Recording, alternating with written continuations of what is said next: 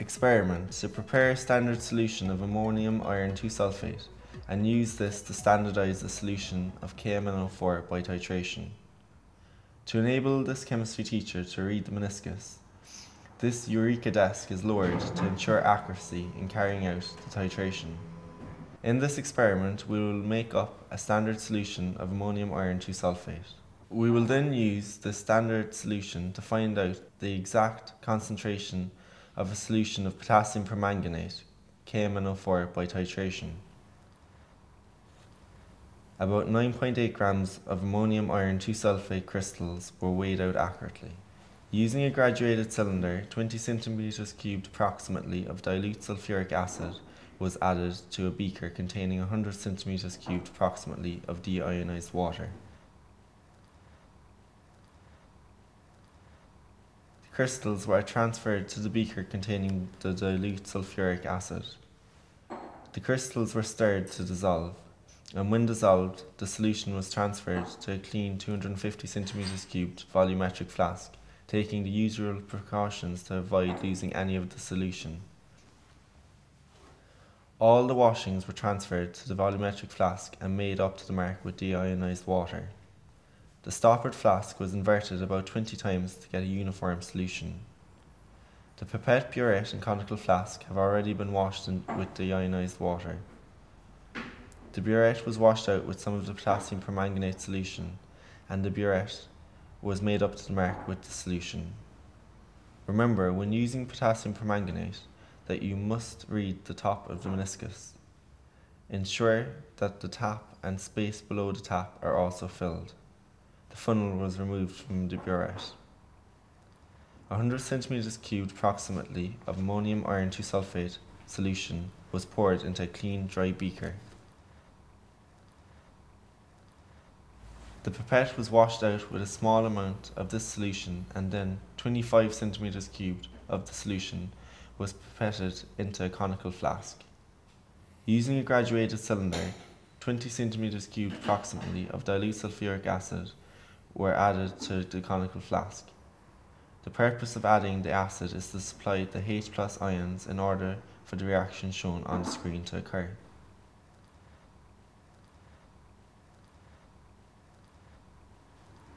Titrate in the usual manner until a faint permanent pink colour is observed at the end point.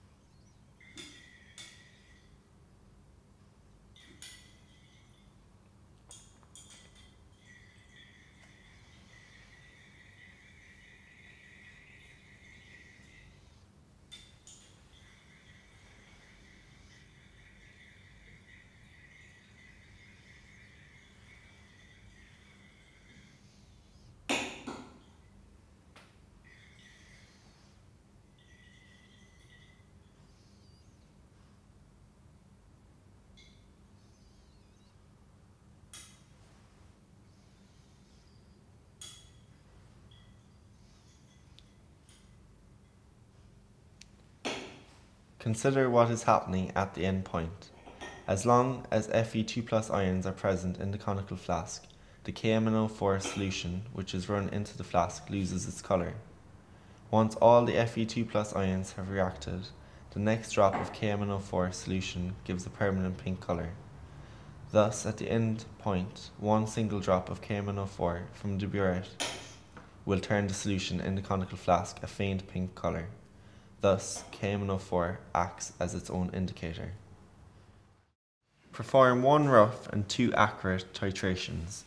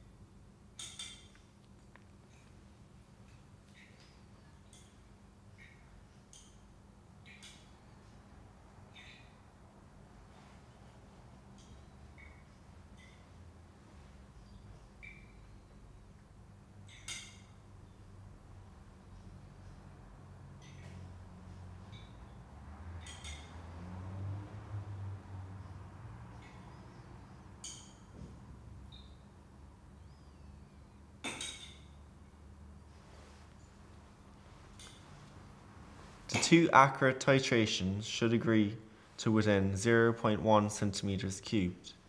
Using the average titration figure, you can now calculate the exact concentration of the KMnO4 solution.